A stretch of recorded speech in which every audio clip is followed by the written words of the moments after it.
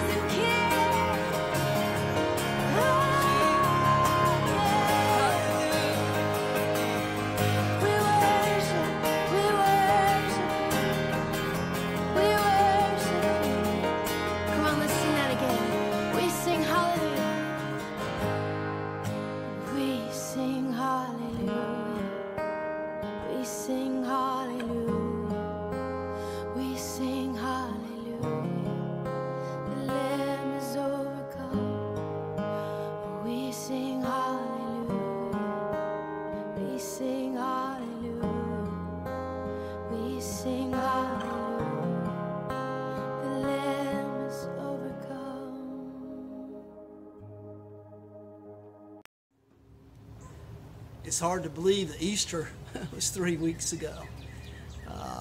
That Easter is now in the rearview mirror of life. But the good news today is that we can live in the power of the risen Christ. Yes, Jesus rose from the dead 2,000 years ago. But as Jeremy Kent has stated in his song, the same power that raised Jesus from the dead can live in us. Boy, that's the good news 3 weeks after we celebrated Easter Sunday. You know, because Jesus is alive, we can go from sin to being born again. And when we fall or fail again and again, we know the Lord's going to pick us up, just like he did Peter. Yeah, that's what happened in the life of that famous disciple of Jesus. We're gathered on the shores of Warrior's Path Lake today. It's a beautiful day. But I want to take you, as God leads us, to another body of water, to the Sea of Galilee.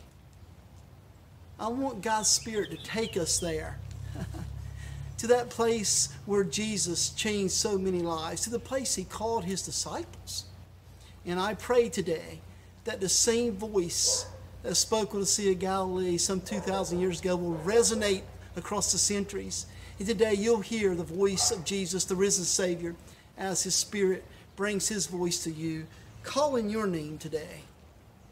You know, Peter, a few days earlier, he had denied he even knew Jesus. 3 times he denied he knew Jesus. In the face of fear, with people trying to say, you're one of Jesus' disciples, he denied him. I guess you could say he had 3 strikes. You know, using a baseball analogy, 3 strikes and you're out. Oh, but the story of Jesus and Peter reminds us that with Jesus, 3 strikes never means that you're out. I want to call your attention today to a powerful passage of Scripture. Once again, Jesus had been denied by Peter on 3 occasions. Jesus had already appeared to them after he died and rose from the dead on 2 occasions. And he's about to appear to them a third time. And he comes to the Sea of Galilee looking for his disciples, but one in particular, Peter, who thinks he's struck out. That's the one that Jesus comes looking for. Let me set the stage for you with the scripture. The disciples have fished all night and they've caught nothing. And I want to call your attention to John 21 today. When the sun came up, Jesus was standing on the beach, but they didn't recognize him. Jesus spoke to them, "Friends, have you any fish?" They answered, "No." And he said, "Throw the net on the right side of the boat and you will find some." And they did what he said. And when they did, they were unable to haul the net in because of the large number of fish. Then the disciple Jesus loved, John, said to Peter, "It's the master." When Peter realized it was the master, he threw on some clothes, for he was stripped for work, and he dove into the sea. The others followed in a boat. Jesus said to them, "Bring some of the fish you just caught." So Peter climbed back into the boat and dragged the net filled with 153 fish to shore. Even with so many fish, the net was not torn. And then Jesus said, "Come, let's have breakfast together." After breakfast, Jesus said to Simon Peter, "Simon, son of John, do you love me more than these?" "Yes, Lord," Peter said, "you know that I love you." Jesus said, "Feed my lambs." Again, Jesus says, "Simon, son of John, do you love me?" And Peter answered, "Yes, Lord, you know that I love you." Peter was hurt because Jesus asked him that. And Jesus asked him the third time, "Do you love me?" And he said, "Lord, you know all things. You know that I love you." And Jesus said, "Feed my sheep." "Peter, very truly I tell you, when you were younger, you dressed yourself and went where you wanted. But when you are old, you will stretch out your hands, and someone else will dress you and lead you to where you do not want to go."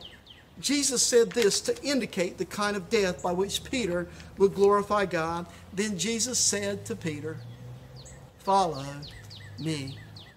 Lord God, will you just take your word today and touch each of our hearts and begin with me. Lord, it's just a wonderful truth to know that because your son's alive, 3 strikes never means we're out. Because of his great grace, because he is alive today, we're so grateful for this wonderful truth. Now may every word is said today bring glory to you. In Jesus' name I pray. Amen. You know, the COVID-19 situation has impacted our lives in many ways. Even one of our favorite pastimes, you know, baseball. The baseball season's been canceled or suspended indefinitely. We all love baseball. That's so American. I'm thinking about baseball today. I played baseball. Yours truly played Little League, and then I played Babe Ruth baseball. And I played the position of right bench, if I may. And from that position, I set a record. Most hot dogs ever eaten in a single game. Oh, yes, I played baseball. I wasn't very good at it, but we all love baseball. But I want to tell you maybe a fact that you don't know. Most have heard of Babe Ruth. Babe Ruth once held the home run record. He hit 714 home runs. Maybe you know this, maybe you don't. He also struck out over 1,300 times. You know, Peter must have felt like he struck out that first Easter season. He had denied Jesus 3 times. But on Galilee's shore, he discovered the first truth that I want to tell you today, that the risen Lord has confidence in us. Let me make it more specific. The risen Lord believes in you, and he believes in me. He believes in us in spite of our sins and failures. This is good news for the one who follows Christ, the believer, and it's great news for the unbeliever. We see it in Peter's life. We see it in this story I just read you today, and we also see it in the encounter that Jesus had with Peter 3 years earlier. In both cases, Jesus didn't wait for Peter to find him. He came to Peter. He went looking for Peter. In their first meeting, Jesus found Peter on the Sea of Galilee, same setting. He found him cleaning his empty and dirty nets. He had fished all night. He hadn't caught a thing. Jesus connects with Peter that first time by asking him, can I use your boat to speak the word to the people from? Can I use your boat as a pulpit? Peter agreed. After his message, Jesus said, Peter, can we put the boat out into the deep water? And will you put the net down? Put the net down into the deep water for a catch. And Peter said, Master, I fished all night. We've cleaned our nets. I'm tired. I want to go home. But he had just a little ounce of faith. And he said to Jesus, because you've said so, I'll put the net back in the water. And you know what the result was? We know it. Jesus, creator of the universe, the Bible says that all things were made by him and for him. And he was there with Almighty God, the creator. Jesus sent the fish, a multitude of fish, into Peter's nets. Listen to Peter's response to this miracle. When Simon Peter realized what had happened, he fell on his knees before Jesus and said, Oh Lord, please leave me. I am such a sinful man. We read that in Luke 5, chapter 5, verse 8. And that day, Peter confesses his sin before Jesus. He puts his faith in him. He's converted. He comes to faith in Christ. He's saved. Oh, what a great day. But it happened because Jesus believed in him. He saw Peter for who he was and for who he could be. He knew he was a sheep that was lost, that needed salvation, that needed to be found. But he knew Peter could be something special because of his great grace. He believed in Jesus. Well, Peter believed in Jesus, but Jesus believed in him first, of who he was and what he could be. Today, if you don't know Christ or you've walked away from him, Jesus believes in you. And as with Peter, he can fill your empty nets. He can fill your life, that is, and your soul like no other. Furthermore, oh, it's the words of Jeremiah 11. He has a plan for your life. And for those who maybe follow Christ, you were a follower maybe like John, James, or Peter, but you failed Jesus. Maybe you failed him recently. He still believes in you. Peter had denied Jesus, left him on his own, but Jesus would not leave Peter alone. He came again to Galilee's shores and replaced Peter's great mistake with his greater grace. Oh, he believes in us today. This is good news, but it leads to another truth of how God's greater grace came and forgave Jesus, forgave Peter for his great miracle. It's the second truth I want to tell you today. With the risen Lord, we can start all over. What do you mean? Well, let me make it simple. We can begin again. Wow. When Simon Peter realized that it was the master, he threw on some clothes, for he was stripped for work, and he dove into the sea. After breakfast, Jesus said to Simon Peter, Simon, son of John, do you love me more than these? Do you love me more than these? You know, realizing it's Jesus, Peter can't wait for the boat to get to shore. He jumps in.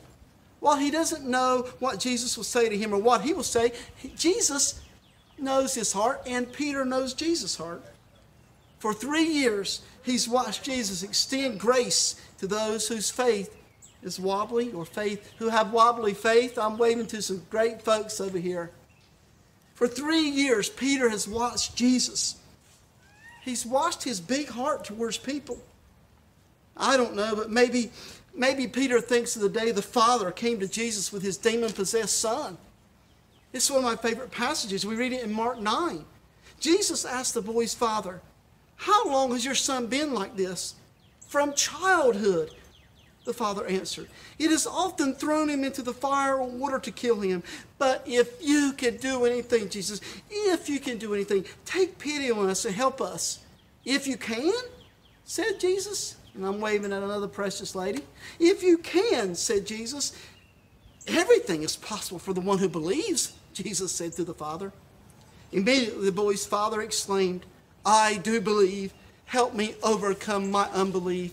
Peter undoubtedly remembered that father and his wobbly faith and his lack of faith. He remembers him coming to Jesus with fear, and his faith is very low. But you know what Jesus did? The word says he healed that boy. He cast out all the demons. on the Sea of Galilee in today's setting. Perhaps Peter thinks about the night he denied Christ. You know he's thinking about it. He thinks of how fear overcame his faith. He thinks about how he let Jesus down, how he failed. He remembers other times his faith failed. He remembers the time he said to Jesus, if it's you, let me walk on water. And Jesus said, come to me, Peter. But when he quit looking to Jesus, he failed. He failed then. But Jesus, with great grace, reached down and picked him up. Friends, our sins and failures are ultimately a result of a lapse or failure in our faith. But the good news today is that Jesus gives us grace to begin again. We just simply need to look to him. It's that song we sing sometimes, turn your eyes upon Jesus, look full in his wonderful face, and the things of earth will grow strangely dim in the light of his glory and grace. As Peter makes his way to shore, he does so by faith, believing Jesus is not done with him. Surely the one who believed in him and saved him and called him to follow him and become a fisher of men will allow him to begin again. I'm waving to some more people. I'm delivering a message on video. God bless y'all. Peter makes his way to shore. He has faith just a little bit. Jesus will believe in him again, will allow him to begin again. And his faith and hope reignites. When Jesus said, Peter, let's get off to the side. And after breakfast, Jesus says to Peter, Simon, son of John, do you love me more than these? Oh, the great grace of the risen Savior, who believes in us, has confidence in us, and he allows us to begin again. That's the power of the risen Savior. Ask me now I know why, because that's my life. It can be your life today. You know, Jesus asked Peter 3 times if he loved him. Now, Peter had denied Jesus 3 times. It wasn't meant to rub it in. Jesus wasn't trying to rub his failures into his face. I love the way Ken Geyer, how he writes of this encounter between Jesus and Peter. Oh, it's so beautiful. Let me read it to you. After the meal, Jesus takes Peter aside. What he says is remarkable. What he doesn't say is even more so. He doesn't say, some friend you turned out to be. I'm really disappointed in you, Peter. You let me down. You're all talk. You're a coward. Boy, was I ever wrong about you. And you call yourself a disciple. No. The risen Savior who believes in Peter and believes in us, who by his grace allows us to begin again. No, he didn't say those things. Instead, he asked simply, Ken Geyer writes, he asked simply, do you love me? He asked 3 times, once for each denial.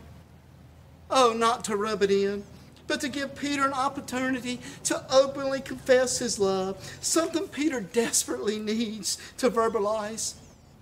By the 3rd time Jesus asked him, Peter gets the connection, and a flame leaps from the smoldering memory, and it burns.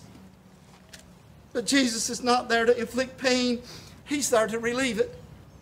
Jesus has seen his bitter tears when the rooster crowed. That was all he needed to see. You see, Jesus told Peter, before the rooster crows twice, you'll deny you even know me 3 times. And Peter wept bitterly when he knew he denied his Jesus. But Jesus has seen those bitter tears. That was all he needed to see. That was repentance enough. Peter looks up, longing for the faintest glimmer of forgiveness. And in a language beyond words, in a language of love, it glows from the Savior's eyes. Wow.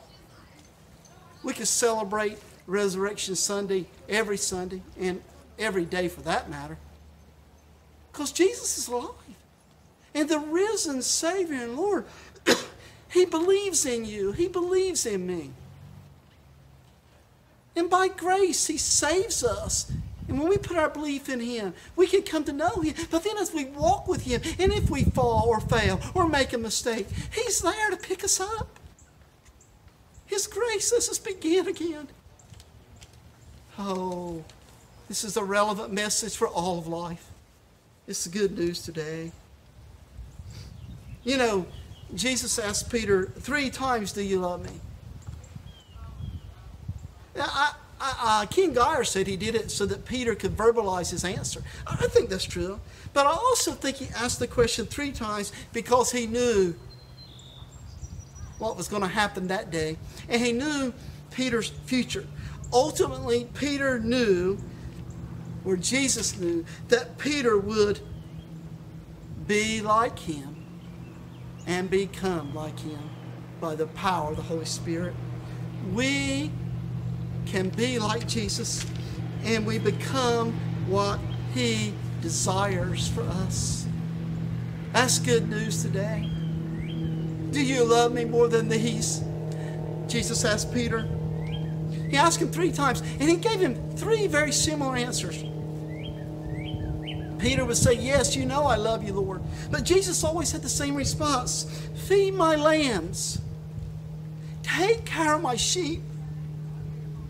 Feed my sheep. Wow.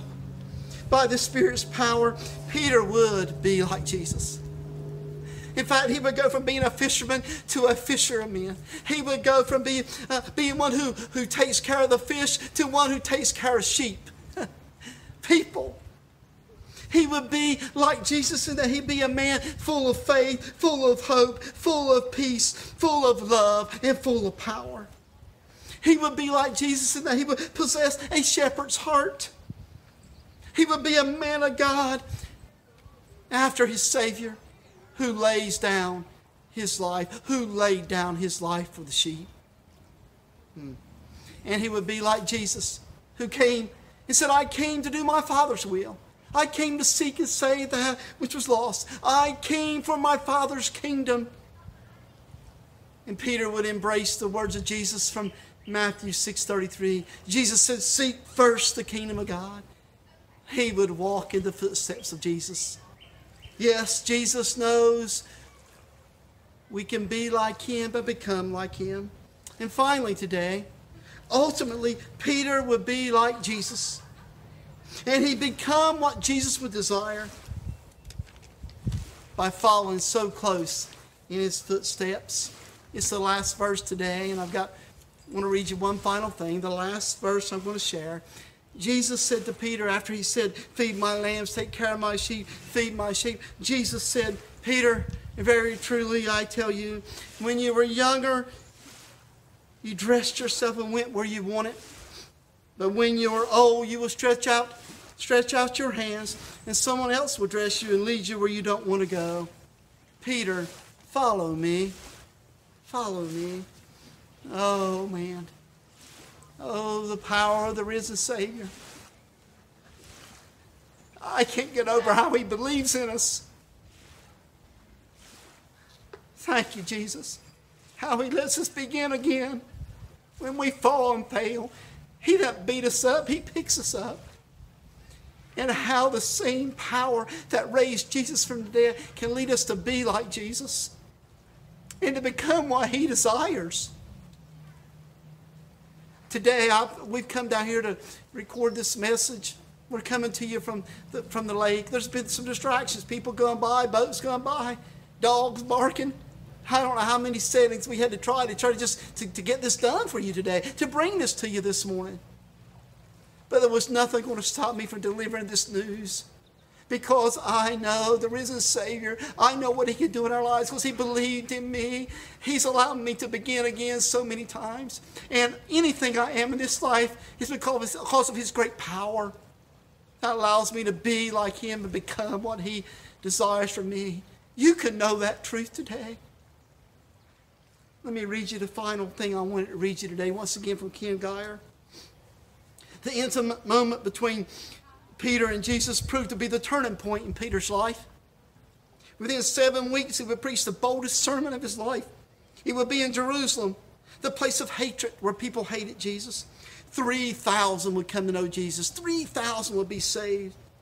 They would form the nucleus of the church he would establish there. Later, he would stand before Caiaphas himself, the chief priest, the one who made sure Jesus was crucified. He'd stand before him and the entire ruling council that had conspired against Jesus. He would stand up to them in a bold confession for his Savior. And he would go on preaching about his crucified Lord, shaking the foundations of the temple and sending a tremor to rock even the mighty pillars of the Roman Empire. Finally, as Jesus said, he would be crucified.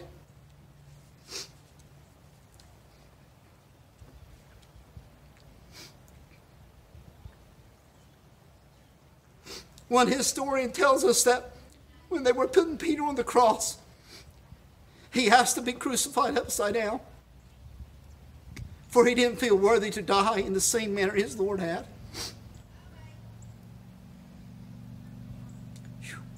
What kind of friend inspires devotion like that? A friend like no other. A friend who prayed for him when he was weak and picked him up when he was down. A friend who forgave him when he failed. A friend who healed a painful memory. A friend who loved him. A friend who believed in him. A friend like Jesus. I don't know where you are today in your life. And I got news for you.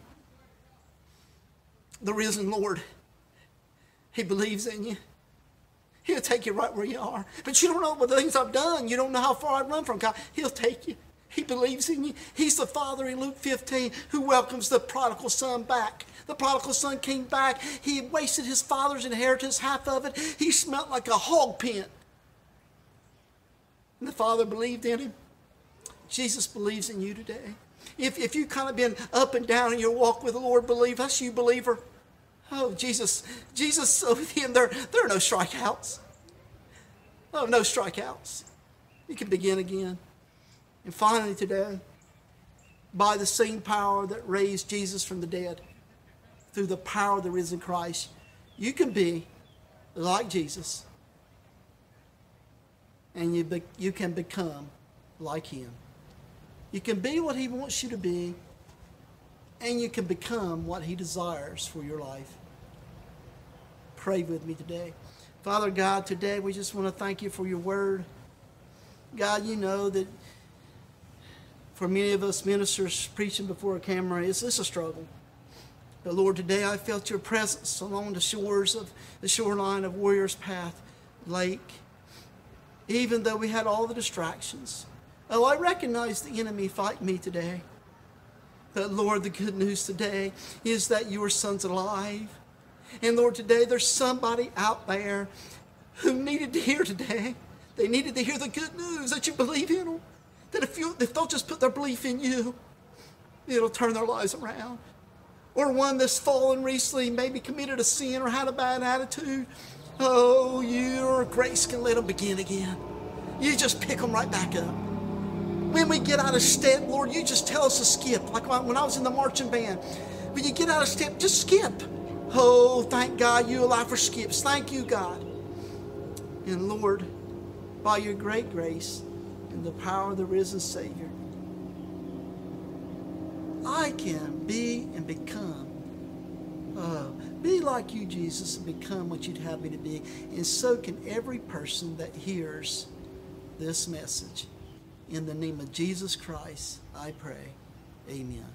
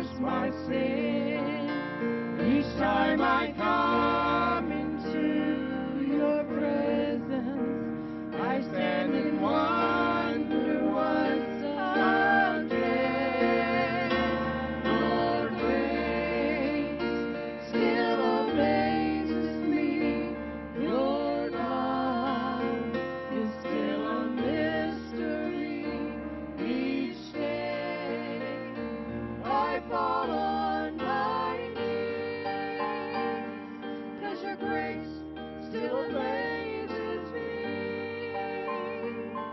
Your grace still amazes me.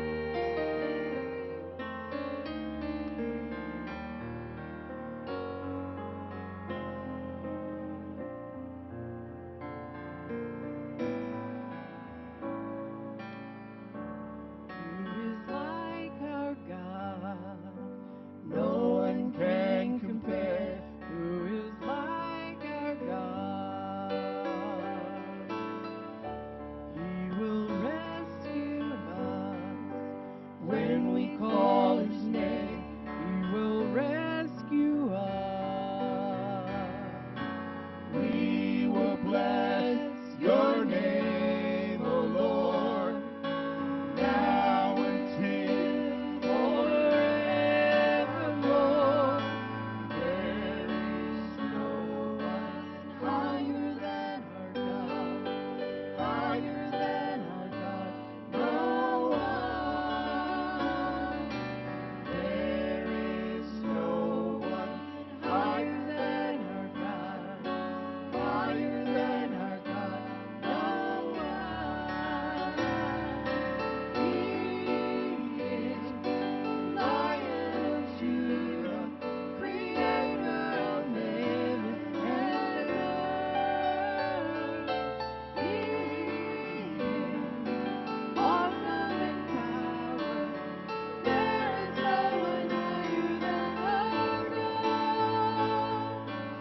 There is no one higher than our God, higher than our God, no one. There is no one higher than our God, higher than our God, no one. Lord, I'm amazed by you. Lord, I'm amazed by you. Lord, I'm amazed by you. How you love me. You dance over me while I am unaware. You sing all around, but I never hear the sound. Lord, I'm amazed by you. Lord, I'm amazed by you. Lord, I'm amazed by you. How you love me.